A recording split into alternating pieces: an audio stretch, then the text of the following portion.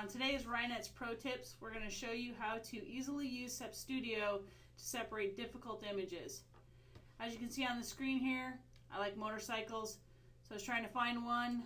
Like, let's take this one here. I'm just going to take this image straight off of Google, save it onto my desktop. You can see that it's already there. And then I'm going to go ahead and go right over to Seps Studio and open it up in Seps Studio. You'll see how easy and quick Seps Studio separates it. Boom, done. Obviously I probably don't have a 9-color press, so a couple of quick tips. I can merge some of my channels. We'll start with turquoise, purple, and gray. Not much change in my image, and now I'm down to a 6-color image.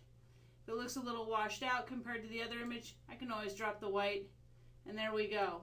Looks just like the picture if you're working with Seps Studio.